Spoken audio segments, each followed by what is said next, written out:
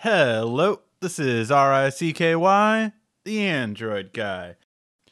Now, for the next hidden feature, this is again a feature that Samsung's had in the past, but now it's on there again, but it's very hidden. And this is Easy Screen On. Now, this has to deal with the sensors right at the top and for you to hover over it to turn the screen on when your screen is off. How you do this is go under Accessibility and then go into Hearing.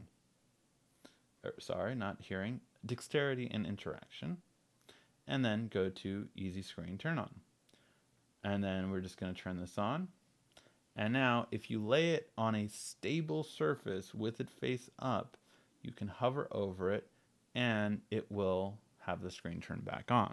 So while the screen's off, it'll have it's always on display, and then we're going to go like that, and then it's going to turn on. So it's just that simple. It's a quick, easy screen turn on.